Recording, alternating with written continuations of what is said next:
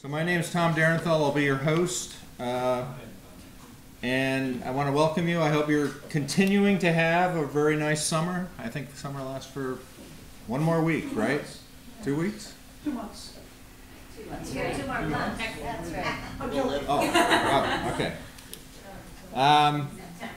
And we're going to start as we have in the past by going around and introducing ourselves, and we're going to follow that with announcements.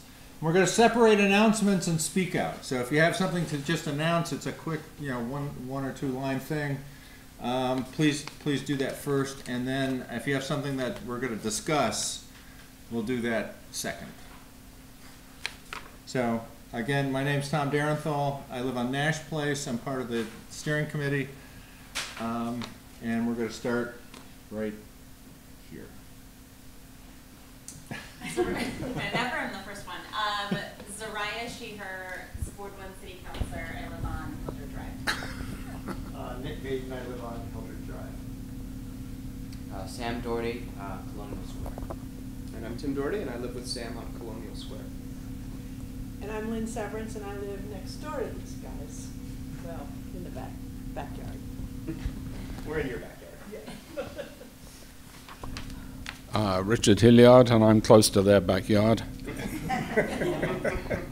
I'm Dave Cawley. I'm on next to his backyard, Nash Place, and part of the old East End. Hi, I'm Pat Seelan. I live in his house, or our house. We share a backyard. And I live on Nash Place in the old East End. I'm Lindsay Carey, and I live on Calarco Court. I'm Catherine Verman. I live on North Street. Kathy Allwell. I live on North Prospect. Karen Long, Henry Street. I think we're supposed to switch to another. Here we go. There we go. I saw the boss coming over. Oh. Is it my turn? Yes. Yeah. Oh.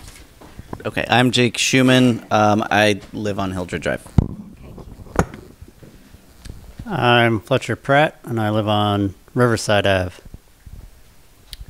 Joel Collada, 20 Chase Street, Old East End. Samantha Ayotte, 20 Chase Street, Old East End. My name is Grace. I live at the top of North Street. Hi, Scott Rogers. I'm with CEDO. Hi, I'm Cindy Cook. I live on East Avenue. Hi, I'm Angie Chapel-Sokol. I live on 143 North Prospect Street. Specifically, that's where I live. Hi, I'm Jonathan Chapel-Sokol. I specifically live with Angie Chapel-Sokol. And I'm on the steering committee. I'm Carol Livingston. I also live on Calarco Court, right next to Lindsay, and I'm on the steering committee as well. I'm Cheryl Green, and I live in Burlington Co-housing just off East Avenue. I'm Peter Lukowski, and I live in the same place, Burlington Co-housing. Send it else? Send it back. Okay. Yeah. All right, do we have any announcements? Dave.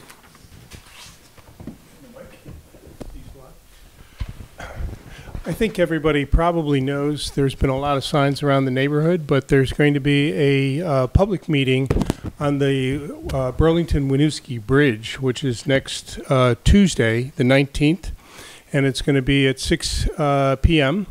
It's held at the O'Brien Center in Winooski. So folks may know that the funding has been made available through the infrastructure bill for the upgrade on the Winooski Bridge. And not only is it for the Winooski Bridge, but it's also for the whole intersection of Colchester Ave, Riverside Ave, and Barrett Street. So they're beginning a process. This is going to be a longer process, but basically they have to have things under contract by the end of 2026. So the stage they're at right now is that the concepts that have been put forward in previous planning are going to be put into detailed planning. That's kind of the next step that'll happen over the next year.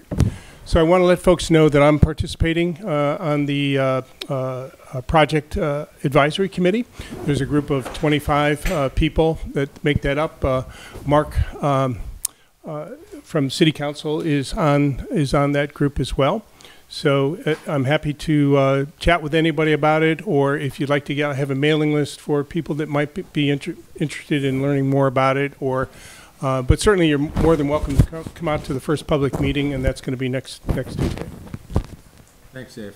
Other announcements? Couple of things. One is that Ward 1 is having a picnic on October 5th, which is a Thursday, from 5 to 7, and we're providing food, the usual barbecue stuff. And then if you want to bring some kind of side dish or dessert or something, that would be great too. So it'll be up by the barn, pretty low key, just an opportunity to meet your neighbors and to sort of catch up.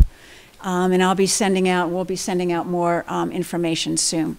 The other is that the wards that Charlie is in, and Charlie is our town meeting TV guy, who really keeps us focused and published. His NPA, the wards 2 and 3, have sponsored a zine, which is like a graphic novel, a graphic magazine, and helped design it. We all chimed in as steering committee members, but the purpose of it is, and it'll be published and everybody will get a copy and we'll pass them out to people. There's a poster of them that's out in the, and I can pass this around. It's basically tells the story of NPAs, what NPAs are, how to get involved, what happens at NPAs, and gives you more specific information about your own. So those we'll be sending out to folks, and the main person we need to thank for that is Sam, the woman who's in the right-hand corner of the poster. What's her name? The woman who does the graphics. Oh, Christine Tyler Hill. Or also known as Tender Warrior, is the woman who does all the art. Who did all the art. A lot of art around the city. Yeah. So that will be available to you as well. And certainly we have a number of those posters, so feel free to take those if you're interested. Karen, you had your hand up? No. Oh, okay. Any other announcements? Do we, yes. Just wanted to let people know Chase Street got its traffic calming implementation version 1.0 put in. To recap, we had a block party where DPW attended, and we expressed our desires for traffic calming, picked out some options. They were kind enough to come back with 3 possibilities for us, and we ended up going with the most flexible temporary option, one that can be reconfigured. So signs are up. The somewhat temporary, semi-permanent is in place, and we'll be looking to tweak it in the coming months or year as we're going forward. So as you probably have noticed, the East Avenue sidewalk is now completed, and we're really, really happy about it. So a few of us are getting together to have a celebration with various conveyances, wheelchairs, skateboards, bicycles, whatever you want to bring. It'll be either the 23rd or 24th. Watching Front Porch Forum, let me know if you want to be involved. We're going to have a bunch of kids, hopefully some trash cans to bang and other band type things, and probably start from roughly co-housing or my house, which is middle of East Avenue, and go down to the end and back. And just to celebrate and to thank DPW for making that arterial passable by people when it has not been passable for years. So that's all. Other announcements? Yes. Okay, so as everyone knows, we did redistricting, and because of that, people's wards have shifted, and so from working in the polling places for the last 20 years or so, I know what is going to happen is that people are going to walk into their usual polling place that they've been voting in for 10 to 40 years, and they're going to probably wait in a line just to be told that you're in the wrong location. So I'm basically saying that people should go to the city website, and they should go into like the city clerk's office, and then look for elections, and then eventually look for something called maps. Draw up the new map, not the old one, because they're both going to be there. So drop the new map and blow it up until you can see your house. And that will tell you what ward you should vote in, because I guarantee you, especially in wards 2 and 3, there's going to be 50 to 100 people that walk in there, and they're going to be told you're in the wrong polling place, you need to go somewhere else. So I just advise people to check exactly what their ward is if there's any question. Thank you. Charlie, when's the next election that people will have to go and vote in? So that'll be the first Tuesday in March, and then there'll be another one in August, and then the big presidential one will happen in November. So there's nothing scheduled for the rest of this year? Right, but everything has to stay the same. So even though I've been moved into Ward 2, I'm still officially in Ward 3 because there might be a special election. Like, so legally the wards they're kind of been changed, but they're kind of still the same because you don't know if there's going to be a special election.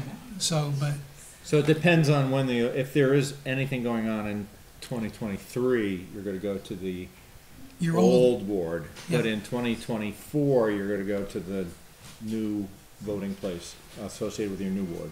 So I think by January, the Secretary of State of Vermont will start changing over, because right now, if you ask the state of Vermont what ward you live in, if your ward's been changed, they're going to tell you you're in your old ward.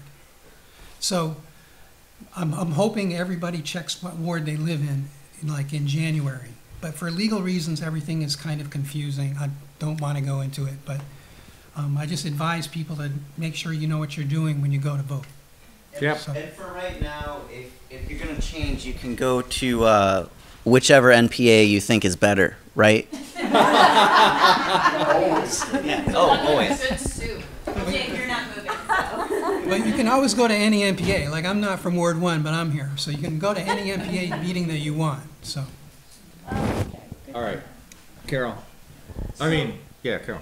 So, Tom, is that something maybe we as an NPA could help at our subsequent meetings? We have maps, and we can try to keep our, some sense with help from Zariah and Tim. So we're going to do that. Can you help us with it? I mean, we'll have maps so that you can see where you live now and what ward you're in, and then potentially what will change by January. So that's the least we could do, is to have something posted every NPA so that you all would have a chance to. Yep.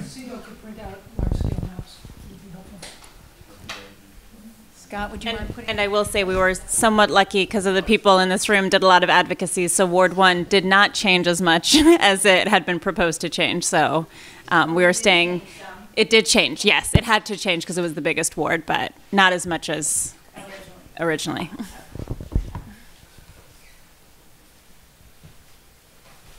All right. Any other announcements in the room? Can the people online hear us? You could do a thumbs up. Can you give us a thumbs up if you can hear us? Carter Israel saying he can't participate. He said he's here, Oh, but he can't he participate. just got it let in. Maybe he's in now. Yeah. Here, but can't seem to participate. Can't seem to. But he's here now. Or maybe he can't talk. All right, so we don't. Could people like raise their thumbs up or something, or raise their hands if they can hear us? We're on mute though, aren't we? I'm on mute, but that's just this computer. What? No, that's the whole. That's the whole thing. This is the whole thing. Yeah. Yeah, what if you hit? I think you need to unmute. Restart video. So can you hear us now? Can people online hear us? Say no. I think we just don't have sound for them, so we don't know. It sounds like they're talking to each other. What are they saying? They formed a new subword. Yeah. We also don't have a video, on the lower left-hand corner. Right. I did the video. That's the reason. Oh, is it? So somebody could write in the notes or somewhere, whether they can at least hear us? Yeah, that would be helpful. Send them a chat. Yeah. Right, Yeah. in the chat. I just texted Carter. I don't think you need the video. But Yeah. Hey. They can't hear us. they cannot. They cannot. Okay. All right. Well, we're gonna move ahead. Just a quick question, follow-up Yep. on that, finding the ward for people to go Yep. vote in. What's the next steps on that, or will you let us know? So if we want to participate in doing that? We're gonna try to bring a map to the next NPA meeting that can describe where the boundaries changed, and that'll give people an idea of where what ward they're in now. And it sounds like the majority of the people are not going to be affected, but there will be some.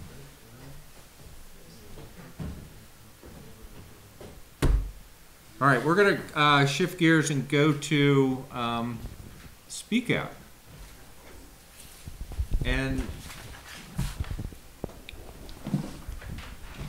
so you really, it's a pretty open mic. You can bring up what you want to bring up. Yes. Okay. Oh. Do you care if I go first? Okay. Hi, Samantha, 20 Chase Street. I know I said that already, but just in case we... Yeah. So a couple of us through the Old East End have kind of communicated about this, but just to make other people aware, there are currently people camped in Schmanska Park, and I was fortunate enough to be there the other day when a Burlington park ranger was speaking with the people in the tent, and he then came up to me because he said, I see you're with your dog. It seems that you must be using this park a lot, so let me just give you a little rundown. And so I shared that with people of the Old East End, but I wanted to share it with you all as well. And so the couple living in the tent, I do have their names. Their names are John and Lisa. They are a couple. They also have a dog. And they are not IV drug users, and they are working with a social worker to reintegrate into society, and the ranger believes that they are looking for work. They are very polite and are currently in transition. The ranger also let me know that he gave them until tomorrow, because of the rain and everything tonight, to kind of stick around and figure out what they're doing, because he gave me insight that while I think there was a lot of misconception with the hotel vouchers being finished and a lot of unhoused people camping in a lot of the public parks, and whether or not that's legal or illegal, he told me that it is illegal. They are not supposed to be camping in the parks. However, in situations like this, where we are fortunate enough that this is a very kind couple, they are in a transitional period in their lives, it is kind of a moral duty of us, and especially the ranger. It's kind of a sticky situation to tiptoe around, but in order for them to make contact with a social worker, it's best that they have a place to stay for at least a couple of days so that a social worker will know where to find them. And I know that it can be very scary to be going into our public parks and not know of, the situations that are going on. But because of that, if you are at all worried, I talked to the ranger and he said, one of the best things that we can do is to see, click, fix the location of a tent. And so that the rangers know where they can show up and who they can talk to, so that they can give these people in tents, the unhoused people, a couple of days and just have a conversation with them and figure out what their situation is. So the see, click, fix helps a lot. And then he also told me that contacting the Howard Street Center, they have a lot of resources for for people to use, and that's a really positive place for them to seek out resources. And then he also said, let me see what else he said. Yeah, I think the biggest takeaway from that was that it's a very, very sensitive situation, and these people, in order to continue to get the help that they need, it would behoove us to at least contact the rangers, but then have the rangers have a conversation with them so that they can still continue to get help. And just pushing people around from place to place to place doesn't help them. So allowing them to find resources that they need, I think, is a really important thing. And I have the name and contact for the ranger. His name is Neil Preston, and you can find him on, I think, the Parks website, but if anybody wants to write it down, his email is npreston, Preston, at burlingtonvt.gov.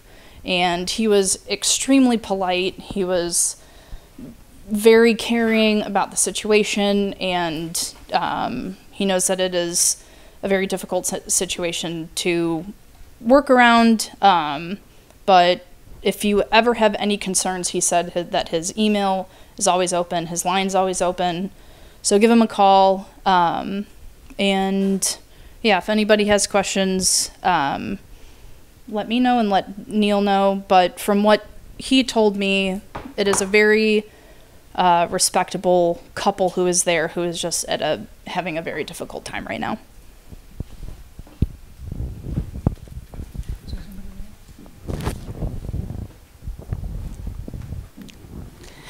I have more of a question. I'm wondering if and when we're going to hear about the pipeline going from the community heat.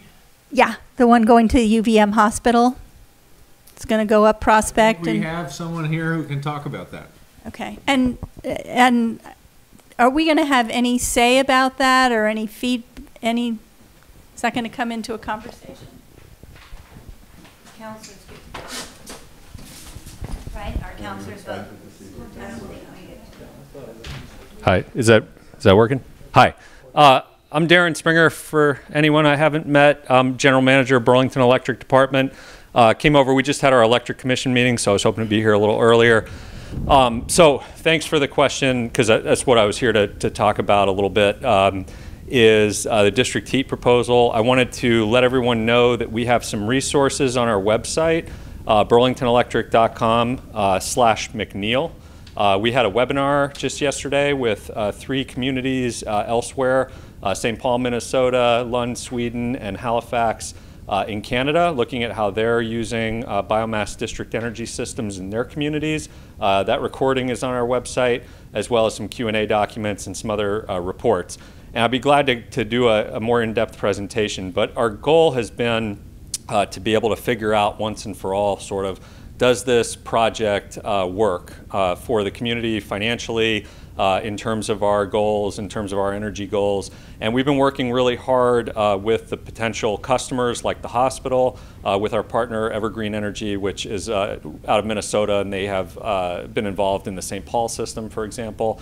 And what we have is essentially a designed and engineered project for the first time in the history of this discussion that is actionable, but we are waiting to learn more in terms of, does this make sense economically for all involved? And if it does, our hope is to bring it forward to the community, to our electric commission, to the city council for consideration.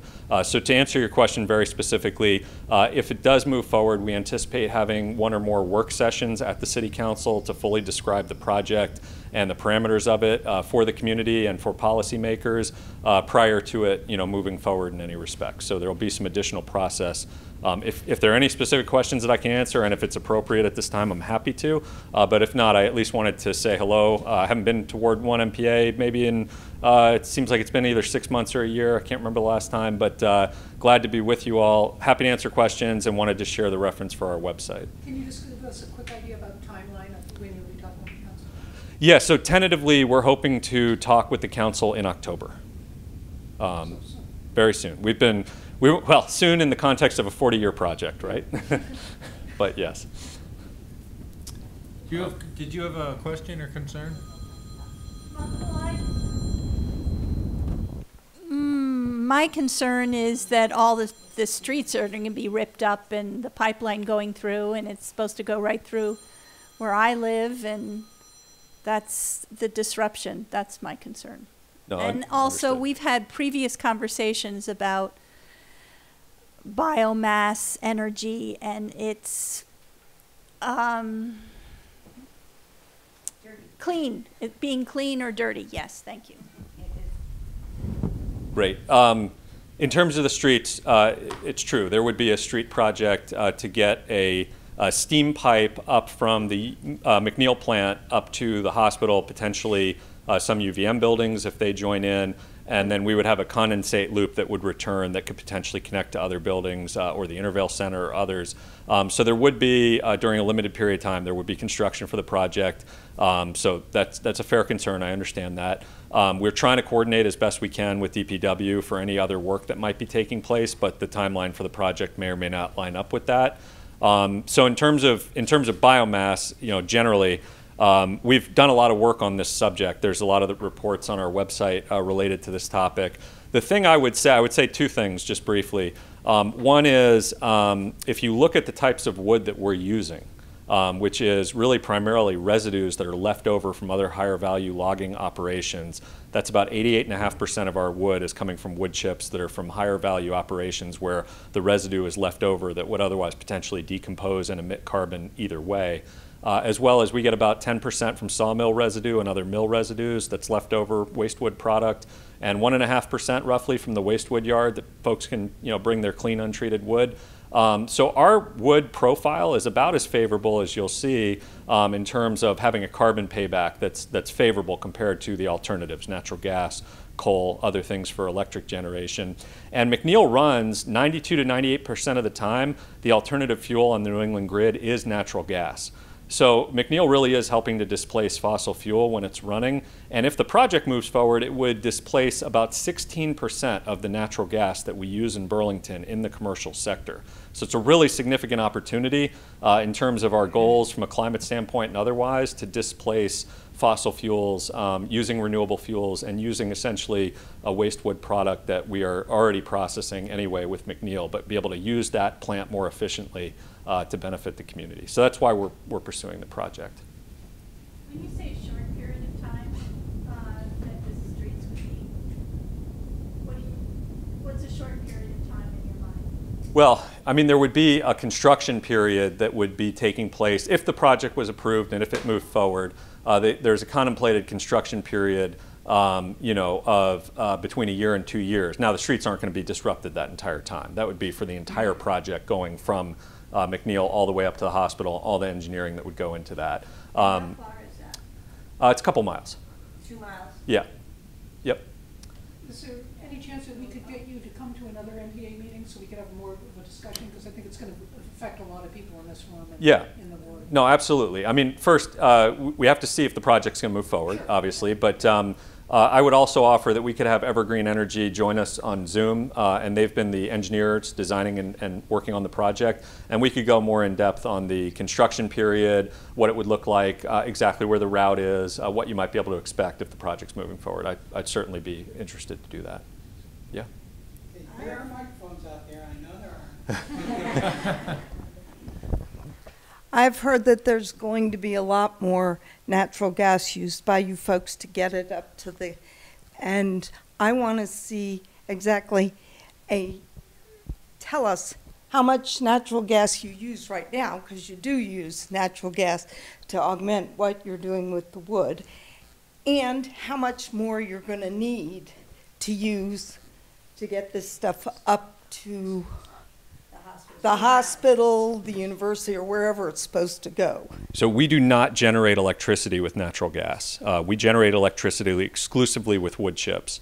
The plant operations, the ancillary operations, can use some natural gas, and we've quantified that in our reports. We've looked at all of the different plant operations and any fossil fuels that it requires to get wood chips to the plant. So we have reports that look at that from an emissions standpoint. But I think it's a misconception because the plant is capable of generating electricity with natural gas, but we don't do that, and we haven't done it in over 10 years. And you're going to swear to us that you're not going to? This general manager of Burlington Electric will never sign off on generating electricity with natural gas. We're a wood chip plant. We're renewable. I'm committed to that. You've got my word on that. Well, you got my word on that. We got another question? Yeah, I have a question. I understand that a good piece of the economic feasibility of this depends on selling carbon credits. In other words, to get money from other corporations or around the world who can basically pollute and pay us for or subsidize our supposedly green electricity generation. Could you elaborate on that, please, the carbon credit issue? Sure. So district energy is not going to be about selling carbon credits, but I think you're talking about renewable energy credits with McNeil.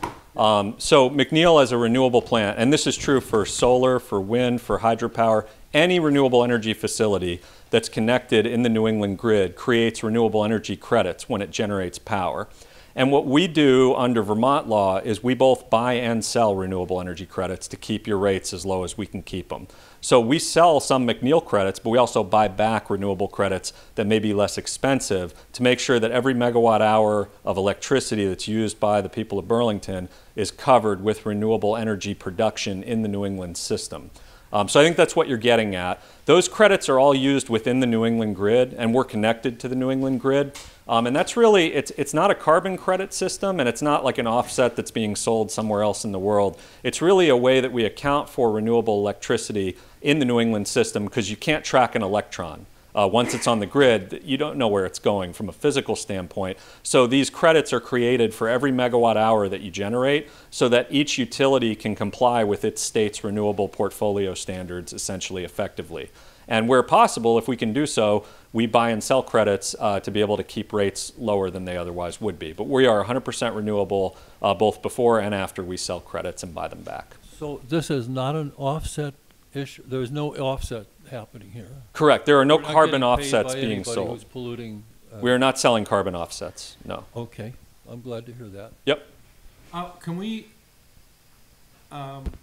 table this and move on a little bit? We're a little bit behind schedule, and maybe what we need is a separate meeting to further discuss this.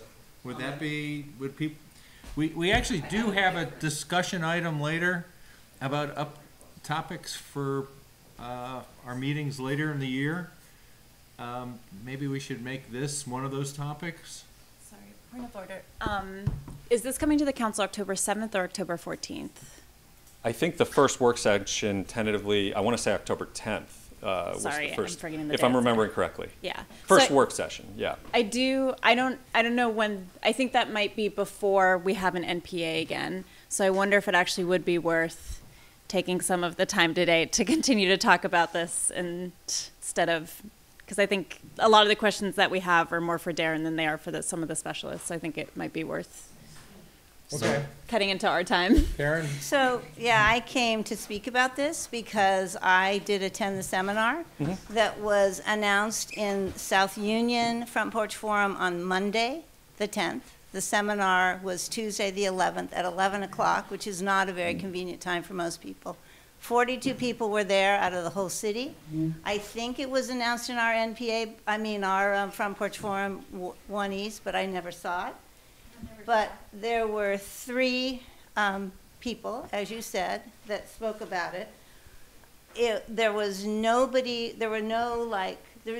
well-rounded, thing about information. There were 3 people that have biomass plants. The one in Nova Scotia spoke about their 30-year-old plant that had a crack in the casing, and they had to shut it down for a year. Now, we have a 40-year-old plant, which has been my concern for investing $40 million to tear up 2 miles of our street. What is that going to do in our carbon footprint to dig up our roads and re-asphalt them? And the other person that spoke from St. Paul, their plant is 1 block from City Hall and 1 block from the stadium. And they heat and cool the city with it, and they only use urban tree waste. Now, we are trucking, which is using gasoline. We aren't using electric trucks to bring in all this stuff. So it's very different what we're looking at in Burlington.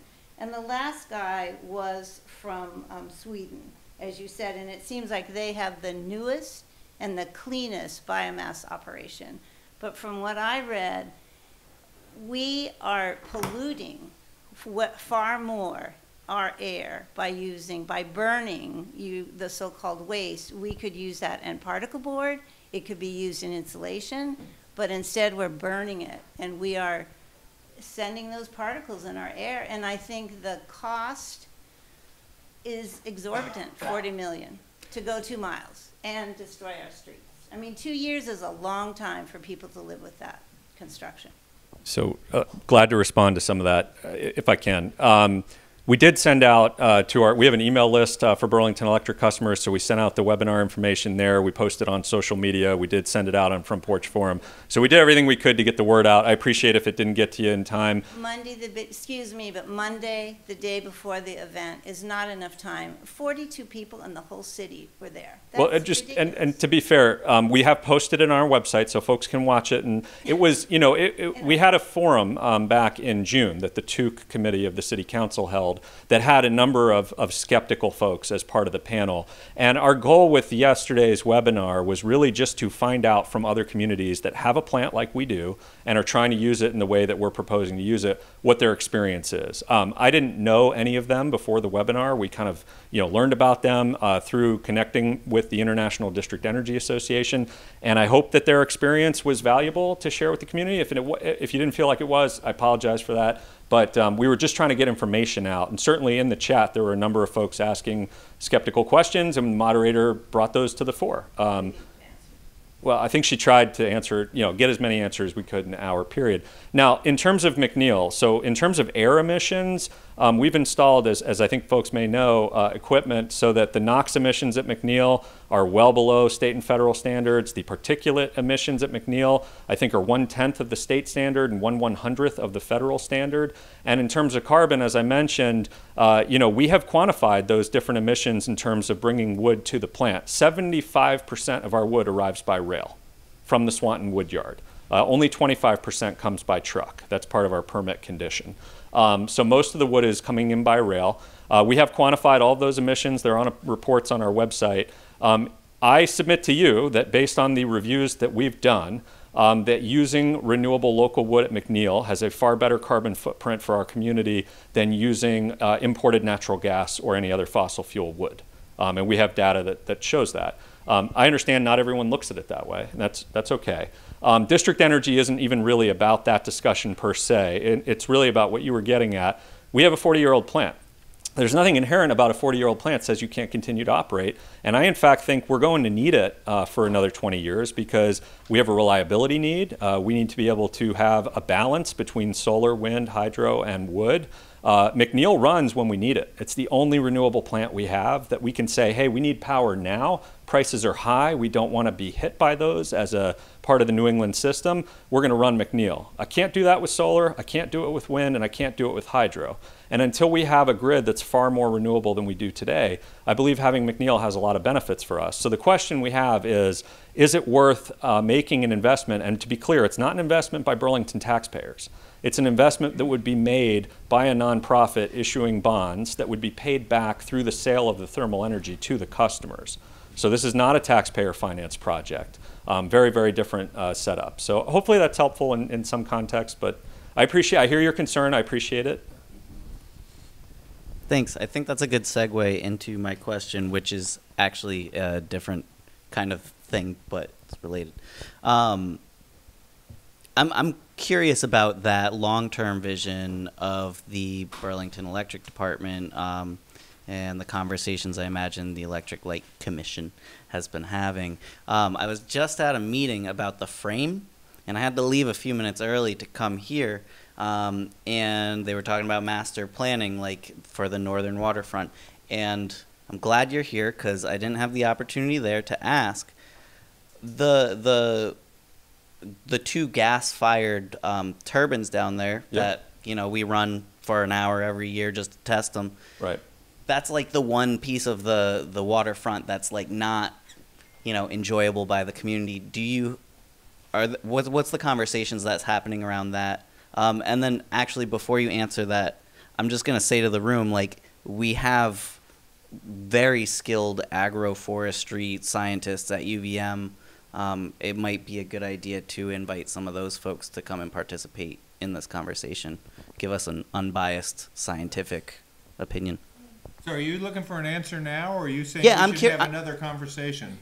I'm saying this conversation that we've been having, let's have another conversation and bring in some people with some good knowledge that can educate us. But right now I'm curious to ask, while I have the opportunity, is there any plan for the gas-powered turbines down at the waterfront by the frame to move them somewhere so that we can have that waterfront?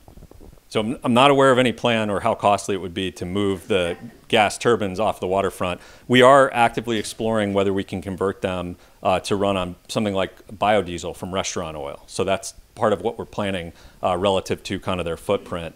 But no, I don't know that there'd be anywhere we could move them very easily.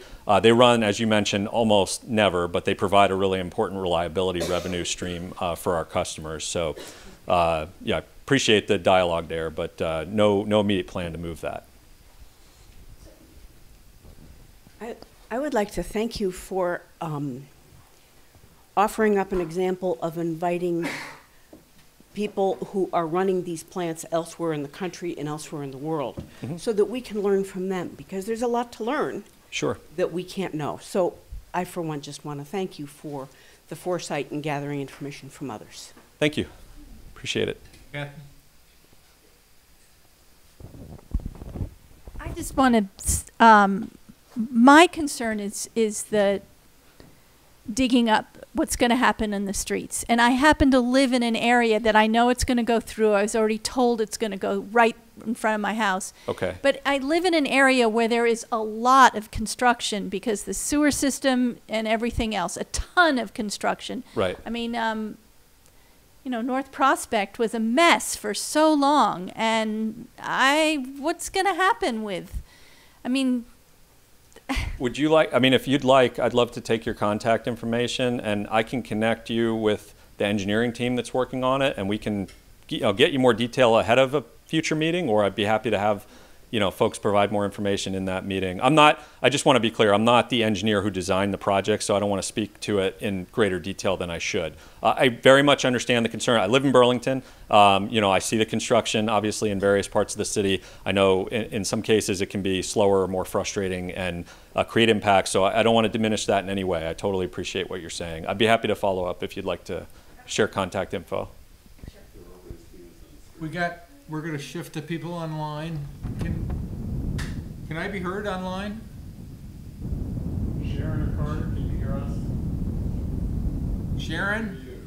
They're typing yes.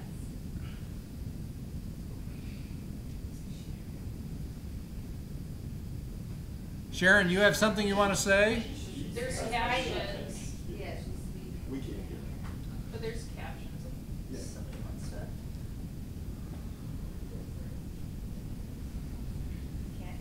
We cannot hear you.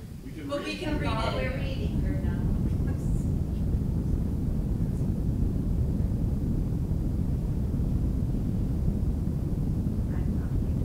You need to type your question. No, she can speak, but there's captions, and I can read it if we want to read it out loud. Out of your way.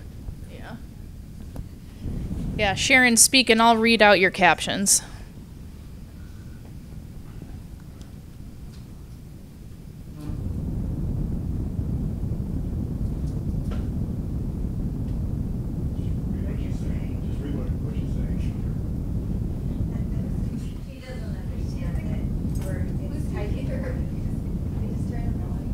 Sharon, we can't hear you, but if you speak, there's captions that are coming up on the screen. So I'll just read those aloud. Oh, the volume's not working.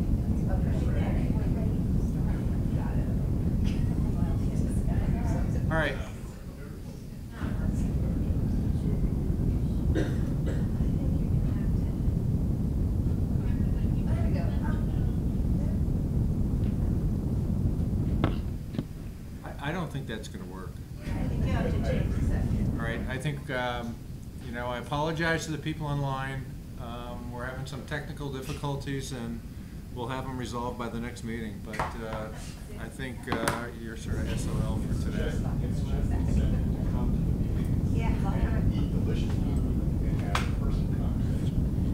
So are we done with this conversation for today? We are.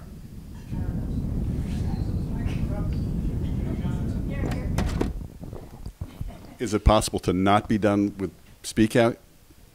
Because we've had one issue and one comment on another issue. Could we have some Speak Out? Yes. That's all. Yes. One question for Darren. You mentioned that you're looking. No. We got to. We have to move on. It's just a quick question. Okay. It's a yes or no answer. Okay. You're looking at the economic viability of the project. What's the probability that it's going to pass? You asked for a yes or no answer?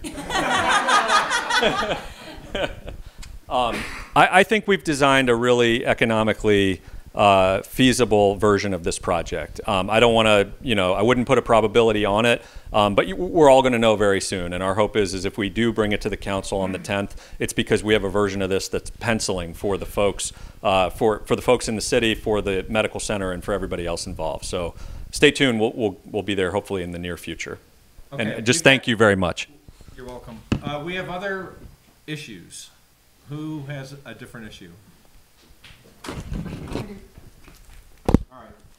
Actually, it's not an issue. It's a celebration that a bunch of NPA folk got together in June and planted.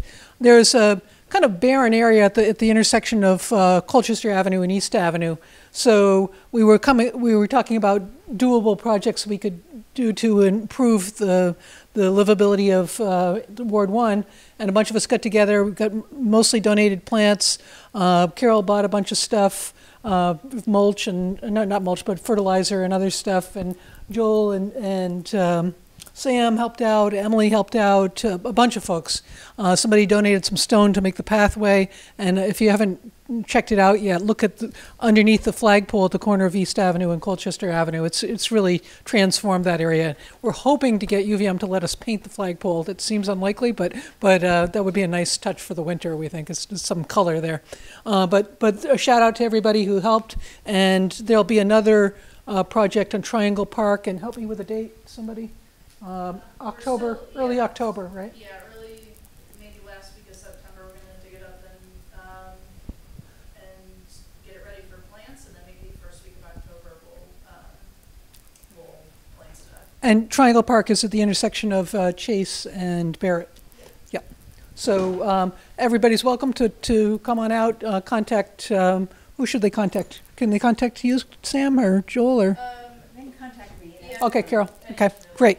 And we're just really happy, and we're hoping that we can come up with other projects like that around the ward, because it only really took a bunch of organizing, but then just a morning of real hard work to get it in. So it was fun.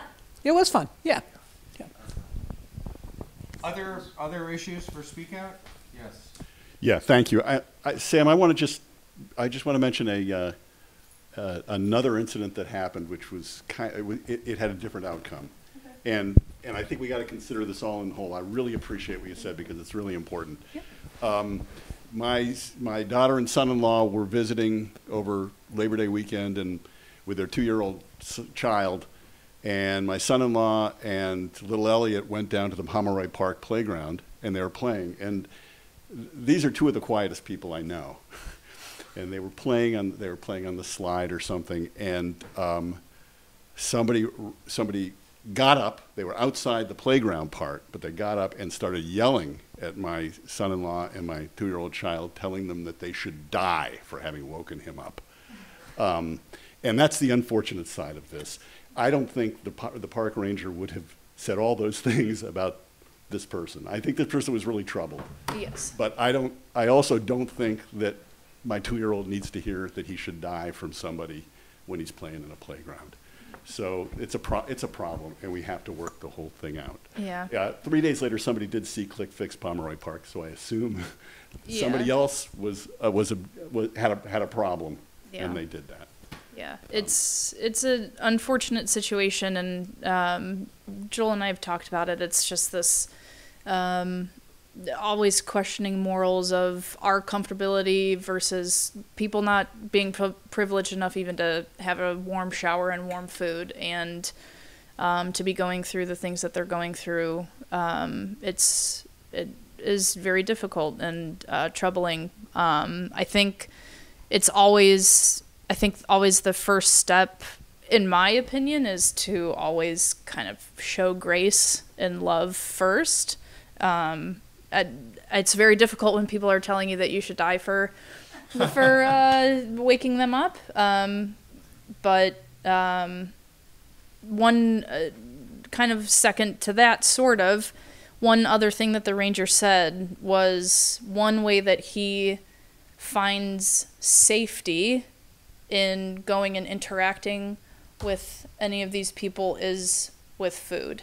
And that sparks a very positive string in my heart. And it's just food is a really great icebreaker. It's something to keep people warm and full and feel safe. And it's not going to say that it's going to solve the world's problems, but it's a very unfortunate situation. I know that there's other people who have said that they've found needles near their yards, and that's a very frightening thing to experience. I think no matter what, reach out to the rangers and see, click, fix anything that you see, and just show grace, even though it's really difficult sometimes.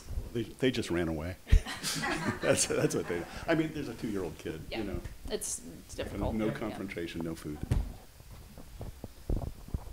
Yeah, I just want to continue with that. I also have met Neil and had just a wonderful conversation with him, and de-escalation is part of the training that they have. And so I'm just trying to imagine if there was a person who was trained in de-escalation in that particular situation, how they might have responded, or how they might have, brought those 3 people to be able to look each other in the eye. And I'm actually wondering if, just in this moment, if it makes sense for us, even as an NPA, to have something happen in terms of de-escalation training. And I think the more people that have that as part of their toolkit, we'd know how to respond in those situations a little more carefully. And I think part of what Neil's doing, I know if he had been there, there would have been a conversation, and those 3 people would have looked each other in the eye by the end of it. So maybe we need beat park rangers. Honestly. We need what? Park rangers on the beat, rather than on call. Maybe they should be strolling the city and going into parks. Yeah. Rather than having to see click fix somebody, which is a 5 or 6 day. Can I make a comment? We can move on. No, I have just a comment relative to this, and that's, it sounds like waking up is a big issue, all right? I was on Church Street, it was almost dark this morning, and people who don't have housing are waking up, all right? The trucks are in to service the restaurants and stuff. They're on Church Street pretty early, and so people are active right then. And so maybe getting rangers to be in parks, maybe a good time to have them there is when people wake up. Yeah. That's all. I like the point of it. Maybe not everybody in the NPA ward has to get training, but I think it relieves a lot of pressure off of the city, who is already having difficulty finding people to fill jobs for all different departments. I think it's a good tool for everybody to have, and whether or not you'll use it or you'll feel comfortable using it is one thing, but I think it's instead of relying on a specific department and waiting and calling them, even having just like the first steps, I think could be a positive thing for more people in the community to have. And Chocolate Thunder Security, who we see, Mikey Van Gulden and his team, feel like we're seeing them everywhere. You know, that's another example of just excellent de-escalation. I mean, I consider Mikey to be one of the most valuable players in the city, period. Yeah, and look at it, how many of us know him, yeah.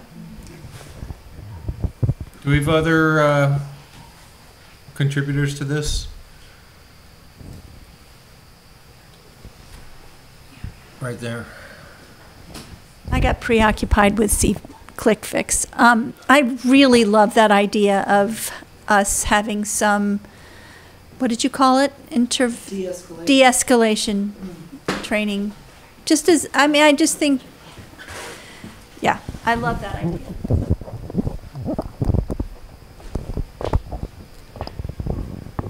All right, and, any other speak out issues?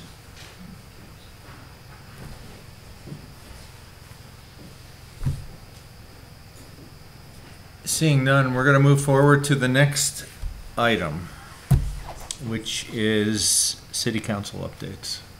And are Gary and Akia's here? No.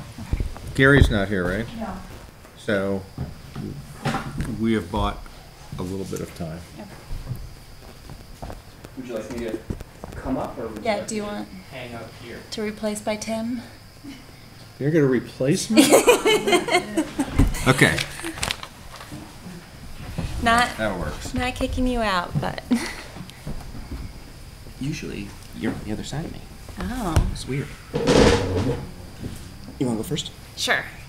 We haven't had a meeting in a while, but we also don't have that much time, so I won't try to do it. I do think we're kind of fusing the two items, maybe. Is that right, Tom? Yes. Yes. Well, I'll start on some of the housing stuff, just so that we can move to the public safety stuff.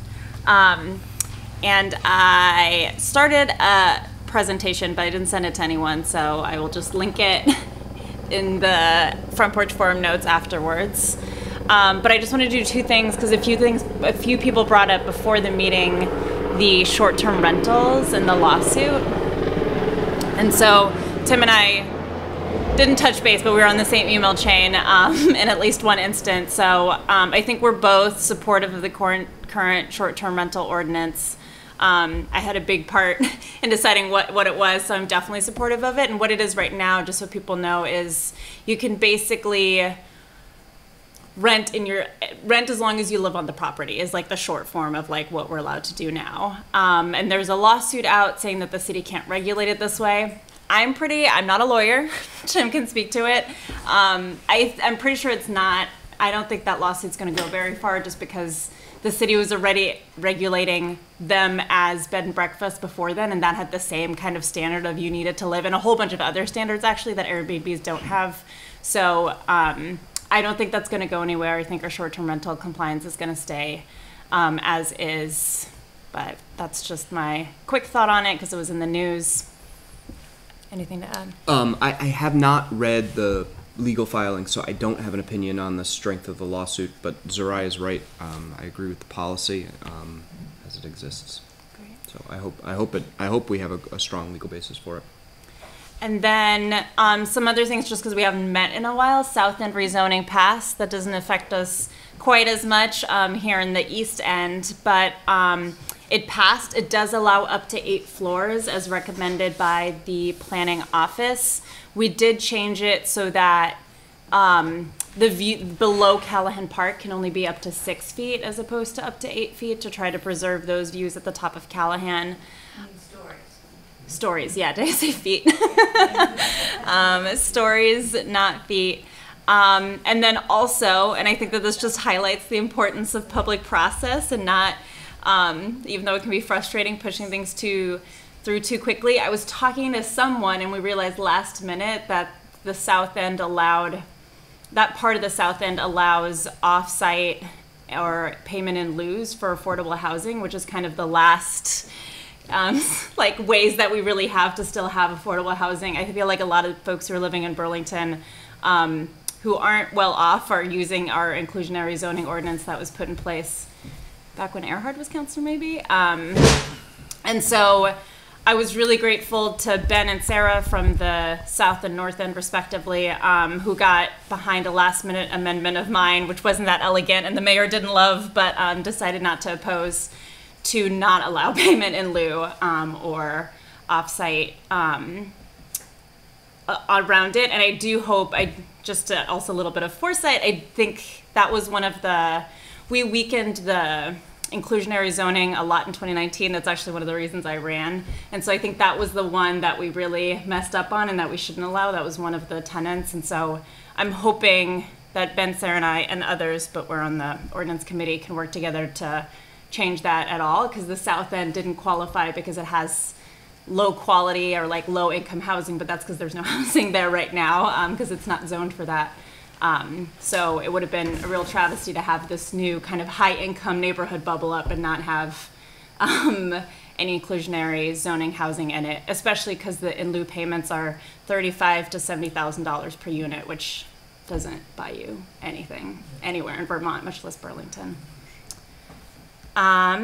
And then the next thing that's coming up is full city rezoning, which feels like every year we've gotten even bigger. Like first we had short-term rentals, then we had South End rezoning. Now we're gonna have full city rezoning, which we're calling middle housing rezoning. So that's gonna be a big thing that they're trying to push pretty quickly to get it on the ballot in March, I believe. Wait, are we doing ballot? I don't know. Ignore what I just said. I think I just misspoke. But we're trying to push it through pretty quickly. But again, I think it's worth taking the time, making sure we're not making mistakes just because of how big of a deal this will be and how much it will affect every single part of Burlington. But I am excited to see this pass. It's going to be a lot of infill. Some of it is state mandated. So the state now says you cannot have single family ordinance housing. You have to allow things like duplexes everywhere in your city. So I think those changes are excited and hopefully helping us welcome more neighbors into Burlington. Yeah, and in terms of public engagement, Monday, we had Megan Tuttle from the Office of City Planning and her staff put on what I thought was a really good presentation that sort of laid the roadmap forward in terms of the meetings that we're going to have. So to the extent that you are interested in this issue, I definitely recommend that, and I recommend people being really, really engaged as this process goes forward.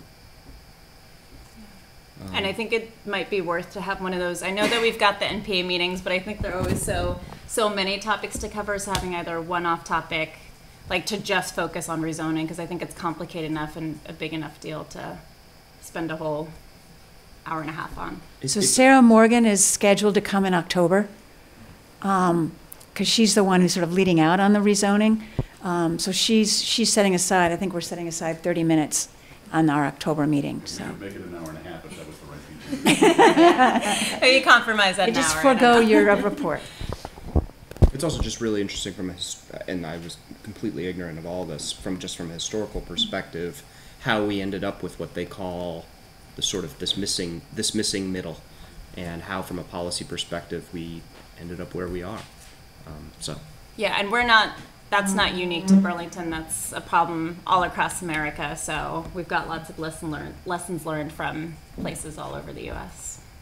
on fixing our problematic zoning. Any other updates that you want to give, Tim? So you touched on the CEDO, which I wanted to talk about. We've already discussed the McNeil plant, and there's more to come on that. The neighborhood code issue. Curiosity, where are you on the McNeil plan? Undecided. I'm also undecided.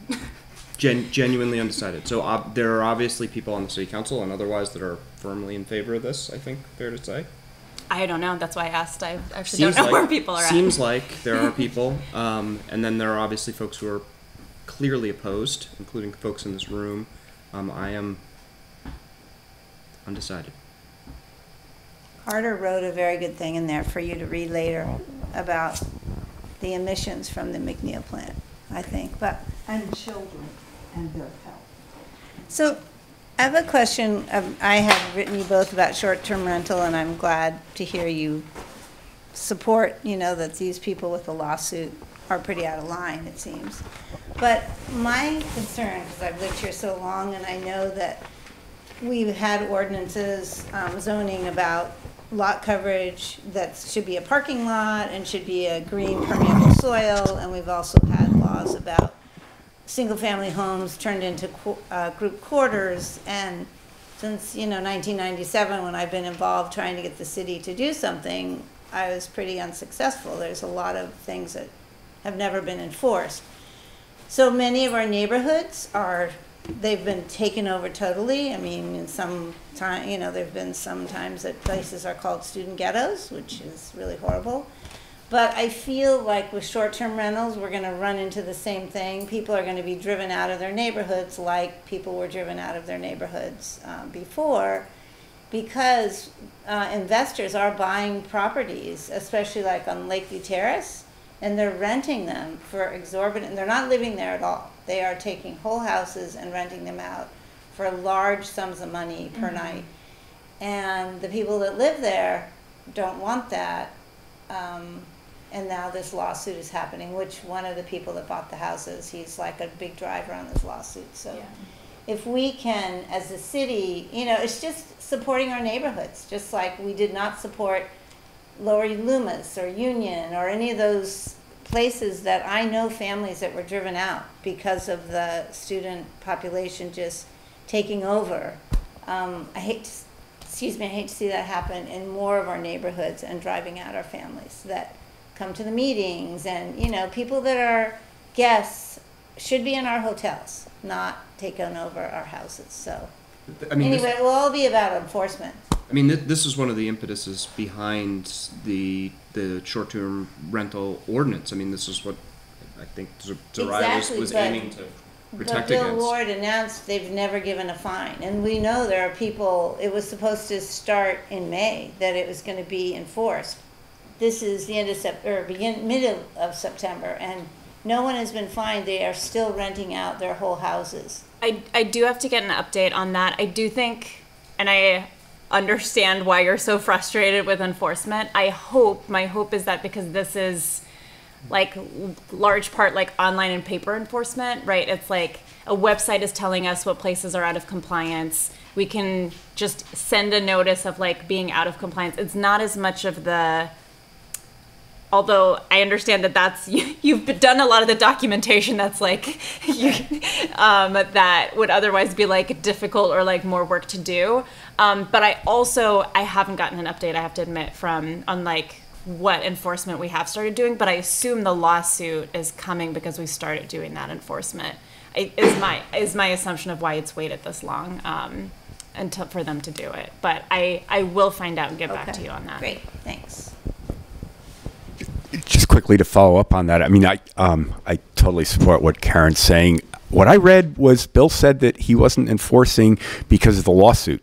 I may be misremembering that, but it just struck me as, it was quoted in the paper, so maybe, the reporting is not always 100%, but it just struck me as really weird too, because I was under the impression that he had said he's not enforcing because of the suit, which makes no sense to me.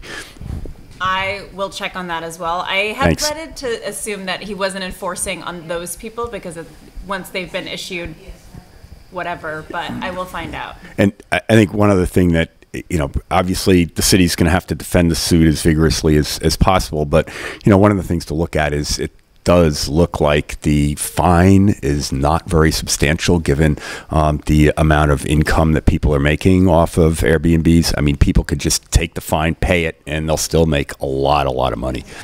Yeah, I might have to check. I think because it's an ongoing fine, you can get fined for every day that there's a violation. So it's not a one-time $200 whatever it was, but yeah. But other cities triple what they collect. Say you're charging $600, your fine then is $1,800.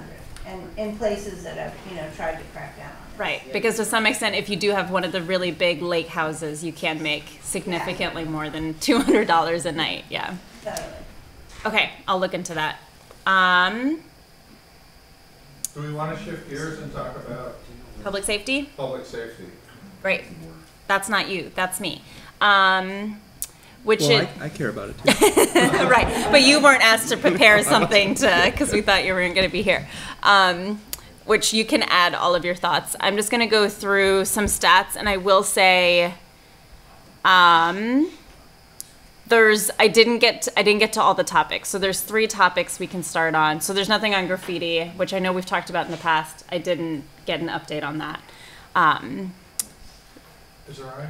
Yes. Could you sort of describe how you're going to frame this, or how we start thinking about it before you go into the details? Yeah. So I am going to just give updates on what has happened on 4 topics, which is houselessness. Nope.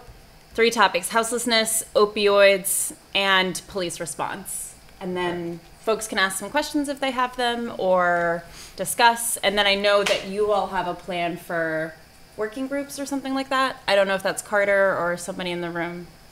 Well, we were hoping to hear, that you're sort of introducing the background information for us, and then from there we would figure out panels to try to go into those in more depth. In depth, great. So I think we could talk about what some of the other things are, but for me the biggest one, as you all probably know, is houselessness, which is that okay, Tom, to do it in that way? So as of May 2023, and I apologize that I don't have this up on screen, but I will share it on Front Porch Forum. You could share it if you want it. Okay, it's not pretty, but I can share it. Oh, I have a... You should just proceed and talk. Okay. Sorry, I will follow up with notes on Front Porch Forum. As of May 2023, there were 633 households experiencing homelessness in Chittenden County. We haven't really done updates since then because most of the people who work on this have just been scrambling to help people who were exited out of the motel program. We know that there's over 200 people who are unsheltered in Burlington right now. There's a waiting list of over 150 people for the, is it Elmwood Housing? Starts with an E housing, the pods, Elmwood pods, and the shelters are full. And even just the usual baseline leads, so not like housing, but things like supplies to people is much more stretched now than it was pre-pandemic, just given some of the volume. I do want to say, just because I think there's some rumors flying around, the vast majority of people experiencing homelessness in Vermont and in Chittenden County and in Burlington are Vermonters. They are not from out of state. There's not people moving here to be homeless here.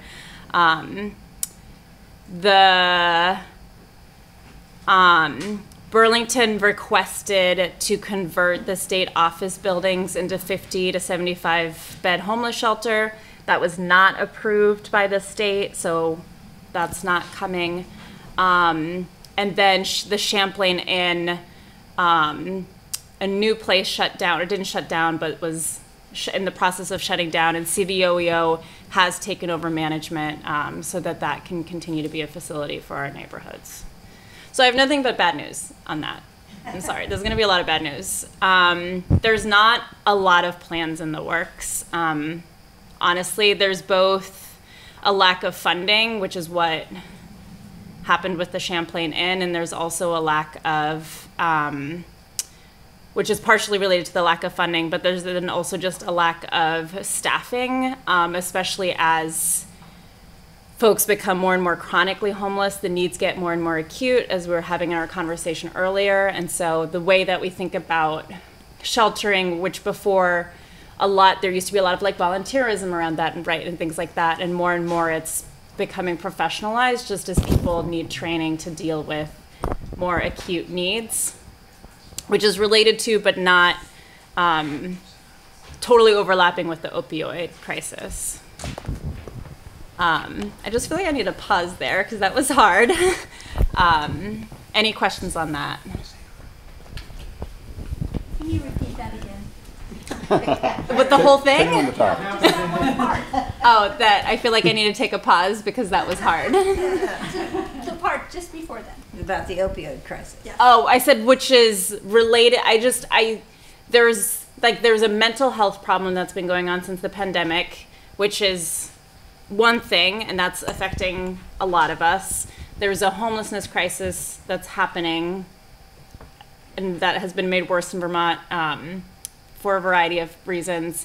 And then there's also the opioid crisis. And those three, there's a thread that runs through them, but I also don't want people to think that if you are one, you are necessarily all two of the other ones. And so I feel like there's been some conflating going on, but they're also not unrelated, so. I don't necessarily. I don't necessarily have a question, but it's more not directly for you, but to everybody in the room. And would people be interested in if we were able to compile a list of things that people would need if people in the room and other people online or in the ward would be willing to donate some things so that we can help with this decrease in volunteerism? Like if we can be, as a ward, help with resources for some of these unhoused people and show some sympathy and grace towards them, is that something that people would be interested, whether it's food or, like, I was even thinking like women like could use feminine products and toothbrushes and wet wipes or toilet paper or anything. Like I just feel like there's a lot of opportunity in this room to help, and so I was reaching out to the room to see if people would be interested in that.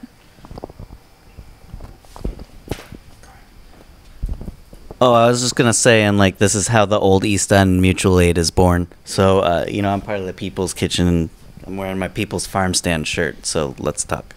Yeah. To that point, I mean, the kinds of kits that you're talking about, Committee on Temporary Shelter collects those and hands them out to the folks that they serve. CVOEO does. I'm not sure we need to reinvent the wheel. There are existing mechanisms like the one that Jake just mentioned, and then the nonprofits that are providing services. That said, those folks are understaffed, and they can all use volunteers. So if folks do find themselves with free time, that is, I think they'd all be welcome. The CVOEO runs the resource center at the food shelf. They can use help. And just one more comment. I just want to make sure that people aren't left with the impression that everyone who is experiencing homelessness is either suffering from substance use disorder or mental illness. It is absolutely not the case. Homelessness is, it has many factors, but one of the main factors is people don't have housing. And our market economy does not work for low-income people, people with disabilities, and people who simply don't have the money to afford the outrageous rents that are being charged these days. There are structural issues with the economy that do not work for low-income and low-resource people and folks from marginalized communities. So it's not just that everybody's got mental illness and everybody's got substance use disorder. It's just some of these folks are just poor and they cannot afford housing, and there is no housing for them to rent because we have one of the lowest vacancy rates for rental housing in the country, and we also, as a result, have the second highest rate of homelessness in this country. And again, a lot of these folks are folks that are living in their cars or they're living in tents and they're actually going to work every day. And that is really, really hard. I mean, just think about going to work when you got no place to brush your teeth, you got no place to freshen your face and get the sleepy sand out of your eyes, and you're expected to put in 8 hours. So that's the situation for a lot of folks who are experiencing homelessness. And I just hope folks remember that. It's not like there's a deserving group of folks who are homeless and an undeserving group of folks who are homeless. They all have one thing in common. They don't have housing. And I just want to, that's what I was trying to say, and I'm glad that you doubled down on it, because I do think it's a really important point. And I mean, I think I'm one of the hardest working people that I know, and I was homeless for a while because between college and before, and I had a college degree. and I couldn't afford my security deposit, and I was going to work every day at a law firm, but until I got my first couple of paychecks, I didn't have a security deposit, so I just didn't get housing. And that was in Oklahoma, which has a low vacancy rate and very low cost of housing. And so in Burlington, and I think that's the other thing, is that as we're getting into more and more of a housing crunch, anything, right? A divorce, anything can mean that you suddenly no longer have housing, and there's nothing that anyone can really do about it because there's no alternatives. So thanks, Earhart. Earhart, I got a question. Is it better for people who want to volunteer to do so as individuals, and could we provide a list of agencies that they could talk to? Or would it be better to get someone from those agencies to our next meeting or have a separate meeting so that we can understand what their needs are and approach it from that point of view? I mean, I'm not on the steering committee. You guys have a better view of the agenda and what's coming up. No, I'm not talking about agenda. I'm talking about these organizations like yeah, I mean, if you wanted to have Paul Dragon from CVOEO come talk, or Jonathan Farrell from COTS, is it better to bring them here to an I'm sure they'd be willing to come to help, provide their perspective to the NPA. Okay. Huh? United Way Volunteer Connection. Jake and I can also help with getting some collective things out. I was really just asking. Bring them here, or individuals go there. Yeah. Oh, sorry. So that was number 1. Opioids. I don't want to read this. So I think we've all read the things that we've already had more overdose responses, overdose deaths, all of the statistics that we've had by this time that we've already had this year outweigh what we had last year, which outweighs anything that we had the year before. That's really all I have on that. I'm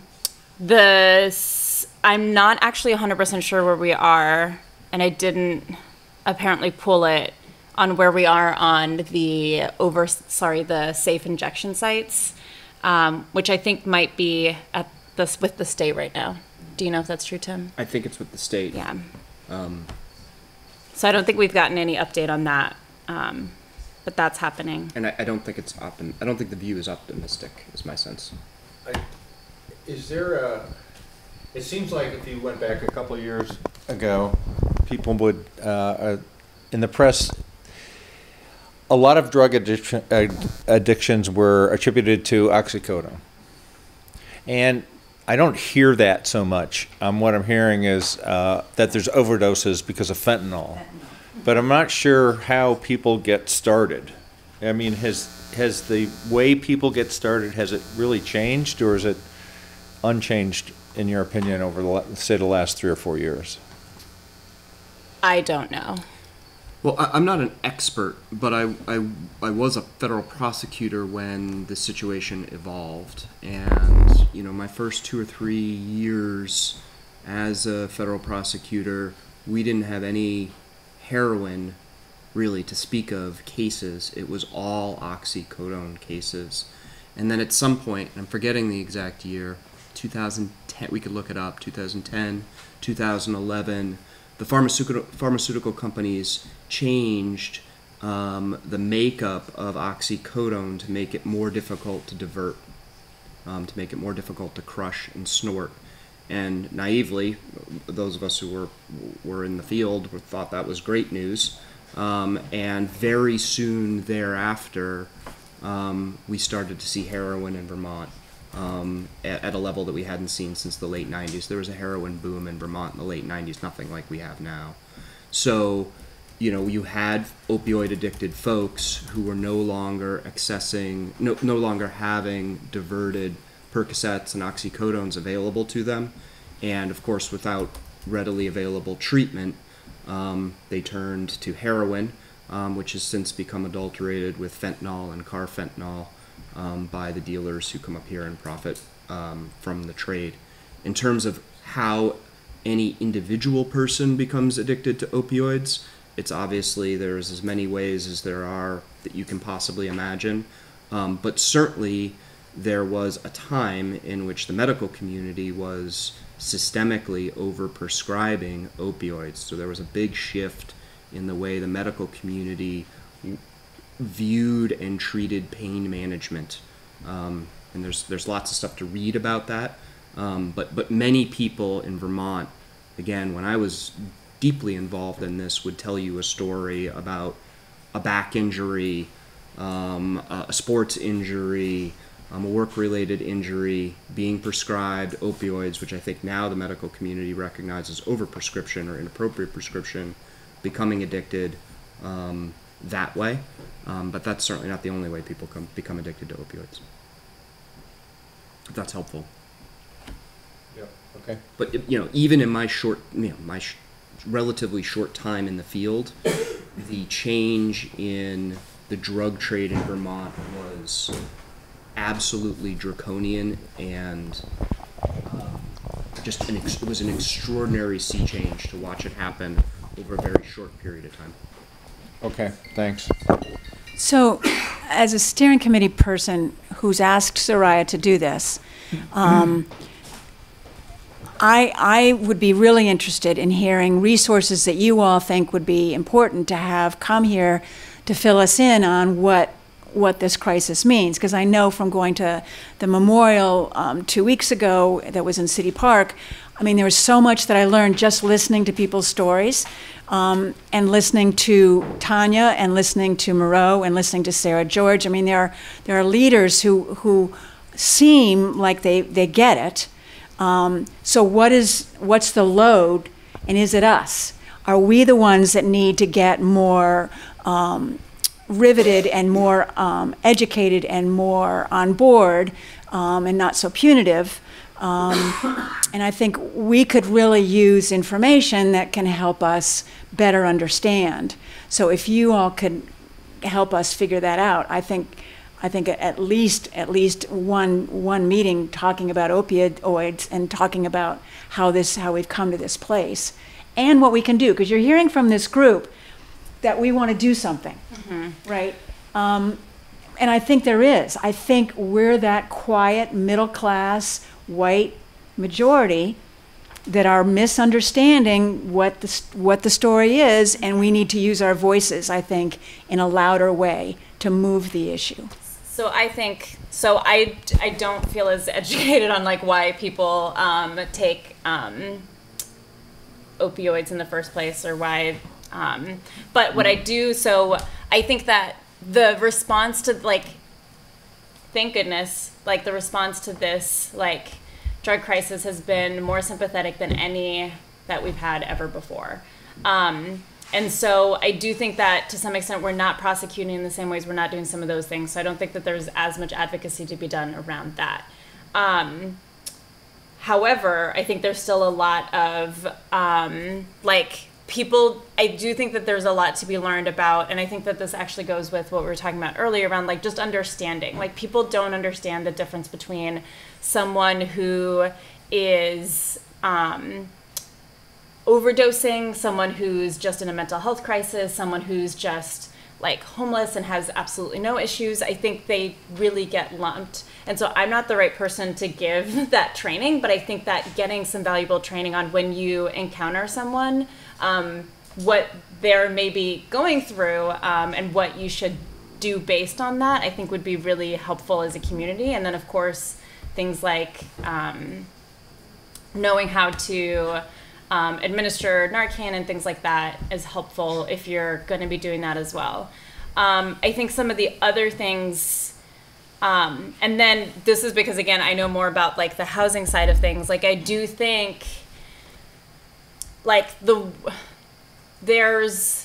and I think that this is a thing that takes time, right? So I think that some of the folks who do mutual aid, like, those communities are aware of, like, these are the folks who are just really struggling and having a hard time. Like, these are the folks who, if you catch them on a bad day, they're going to be having a bad day. And these are the folks who are just always just trying to make it. And so I think the more people that we have who are like, because ultimately, like, we just as a city and even as like nonprofits, like, the need has become so acute, but also so broad. Like, there's so many more people than there were who are experiencing some of these issues. But I do think that having more people who are looking out for more people would be a good thing, so that it becomes an individualized response as opposed to because on a like broad scale, it's like, how do we suddenly house 700 more people in our county? That's a really difficult problem. But it's like, oh, how do we like get 10 more people who we know that they have what they need if they need it, and that we're having conversations with them and keeping them accountable? That's a little bit easier.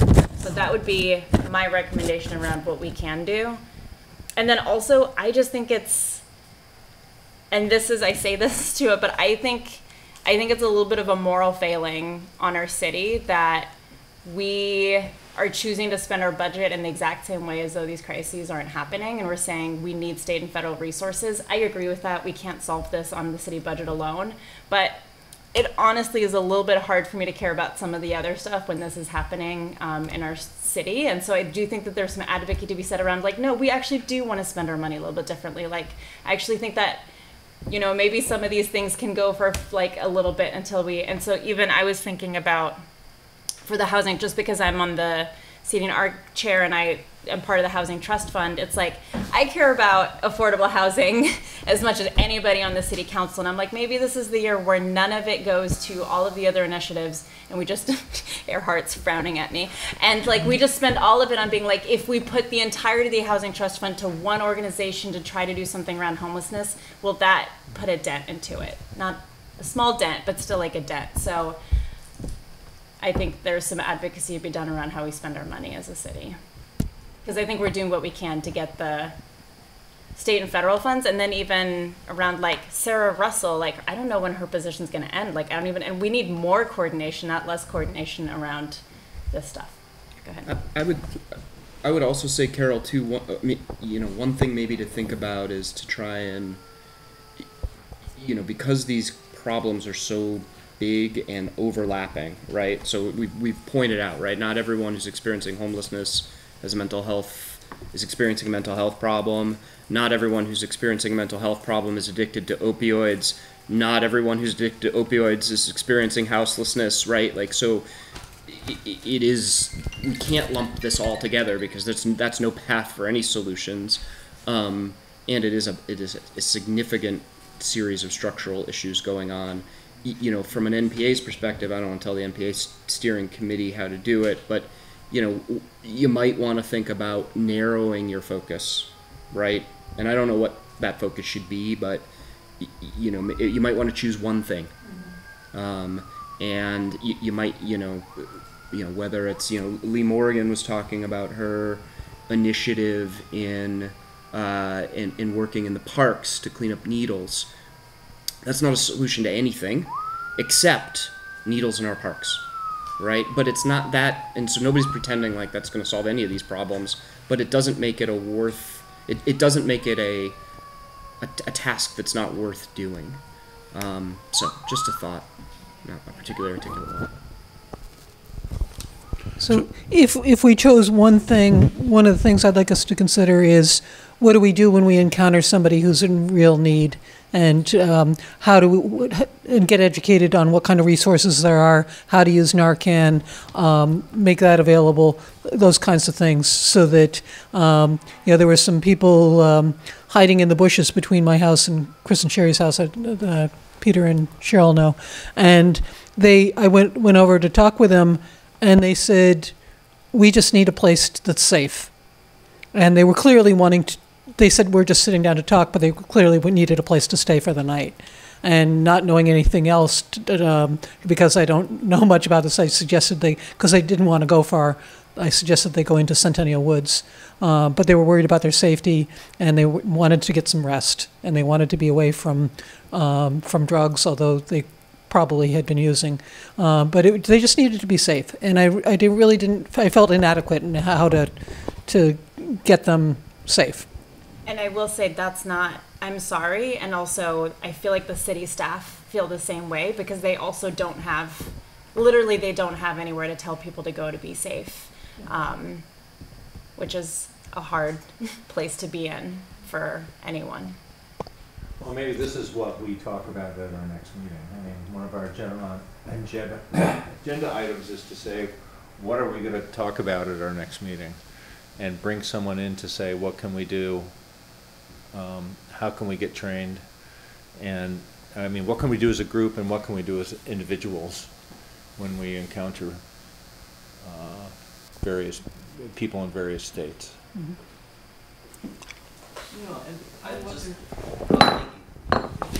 If Neil would come.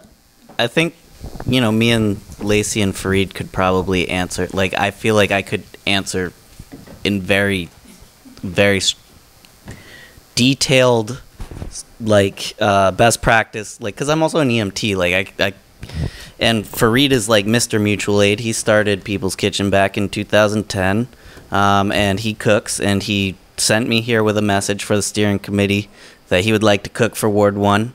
And so we can bring the food element of the mutual aid, and Lacey is the original CSL and one of my good friends. So yeah, I'll just offer that to you guys. Yeah, and that's the last.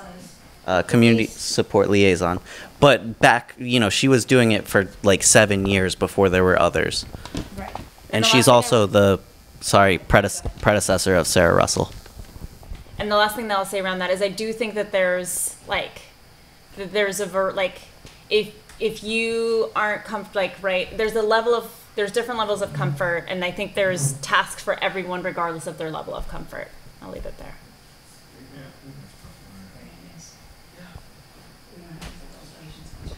You know, one other thing people can do is speak out in favor of more housing. It's very simple. You know, there's Zariah was mentioning, you know, some of the rezoning that's going to be going on.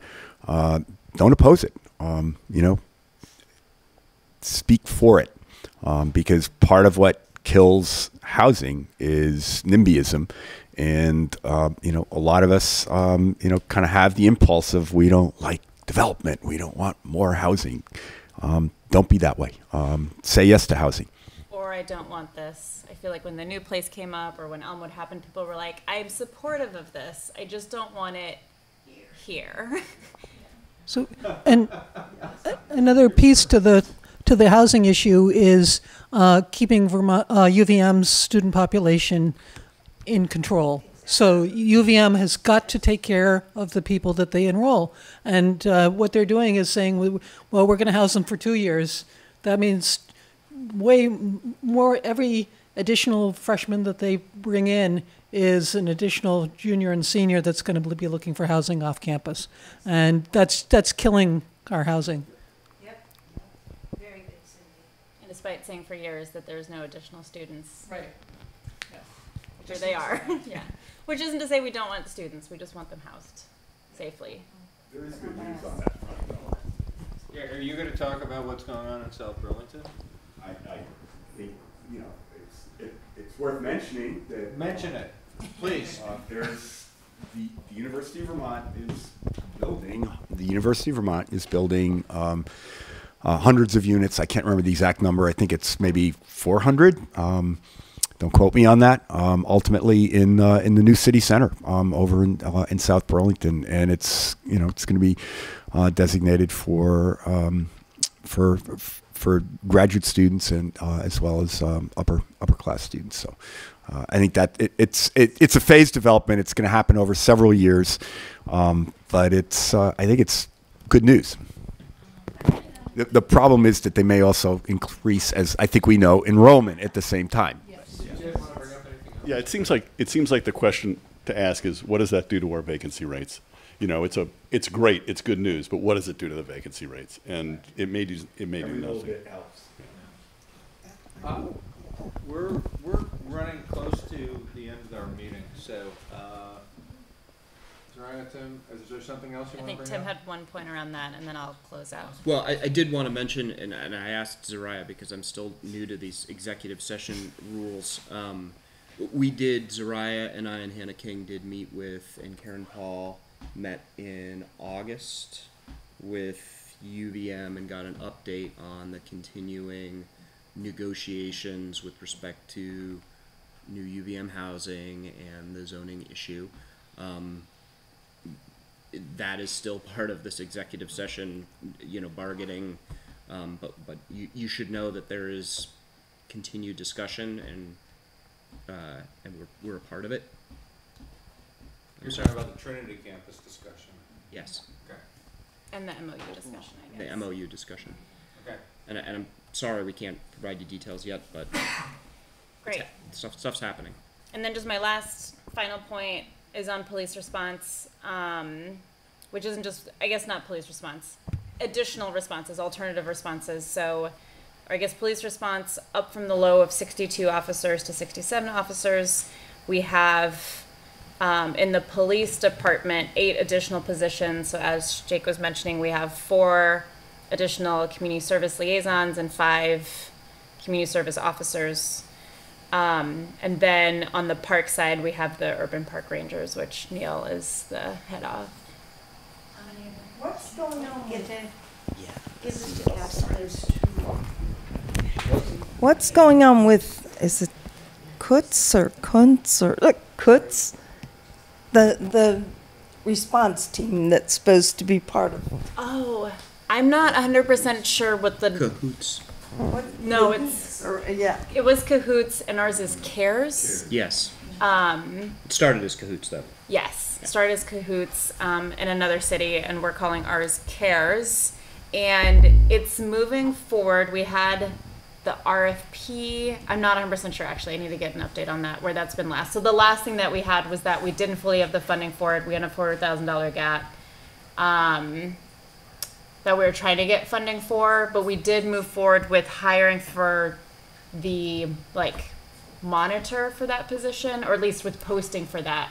I don't know what's happened since then, so I can get some short-term rentals and CARES updates.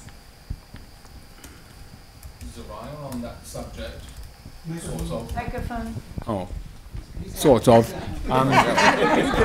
So, your piece was public safety. So, the perception that I have, anyway, is that the police just don't care about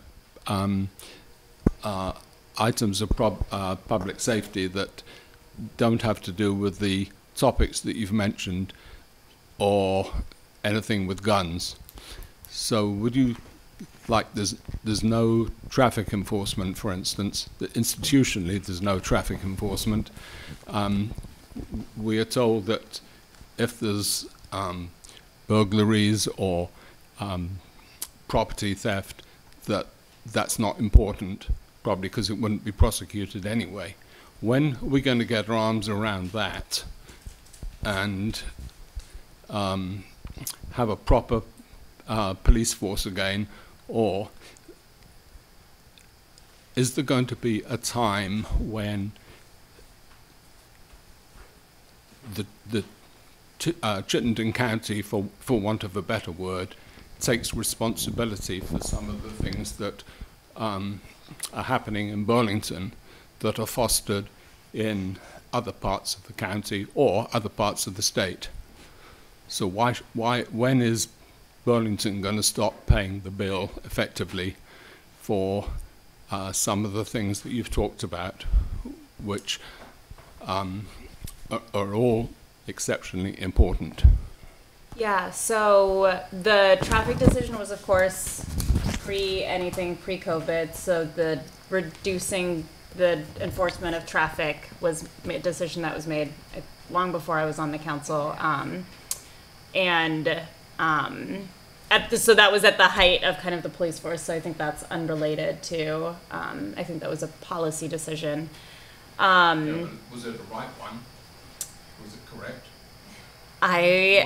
We have 3 minutes left, so I won't go too deeply into that. And then I addressed it last time, and I wrote to you and Tim with details of a thread with various police officers, and I didn't get a response, so that's why I'm asking. Yeah, and yeah, so I don't think that I think that was a decision that was made. I don't think that this is probably when we're going to revisit that decision. The burglary things, the official stance of the police department is still to report everything that happens. By email. Report to them. Yes. If we get burglared. Correct. Okay. By email, though. That's so ridiculous. Well, I have just a general question, and I don't really expect an answer, but I want to ask it anyhow. And that's, in your opinion, are the police, given their head count, are they deployed effectively, and are they doing a good job? Given their head count. So I think that this is like bigger. I'm trying not to get political. I think that there's been a lot of choices, not necessarily on the parts of individual officers, that continue to make the job a little harder than it needs to be. And I don't know, and I think that is a lot around morale. Like, I think the morale of the police department is still really low. I think we're still getting more officers. But I also think it doesn't make it, I think it makes it harder than it's to be, both on the officer side, but I also think it makes it less effective than you would hope it to be on the community side. That is as non-answer of an answer as I can possibly give, but. Well, I do appreciate that. We're at the end of our meeting, but we did have one thing we wanted to sort of yeah, where's Tim's answer to these questions? I wasn't asked. Did you want to say something? Collectively, no. Yeah. Okay. I'm way behind Soraya. I think what I'm walking away with is that there's a couple things that we want to bring up for our next meeting. More about public safety, and also the things that causes homelessness and drug addiction, and how we can help. So I think as a steering committee, we're going to talk about that and how to bring our NPA in on further discussions. Well, and I'm hearing an interest in the neighborhood zoning, and also more about BED and the district heating. Am I hearing that as well? Okay. All right. As long as the steering committee is talking. And we would welcome anybody who wants to be on the steering committee to join us. It's a great place to strategize, make conversation, talk with people, have snacks. So there's obviously there's a lot of work to do, and if there's anybody else who wants to participate, we'd welcome people to join the steering committee. I just also want to give a big thank you to the steering committee, to all the video support, and also to Soraya and Tim. You know, this is the kind of conversation that is rich and so important. And the assignment for the next NPA is bring a friend who's never come to NPA. Okay. All right. So with that, we're going to, if I can stand up, we're going to officially conclude our meeting. Thank you. Thank you.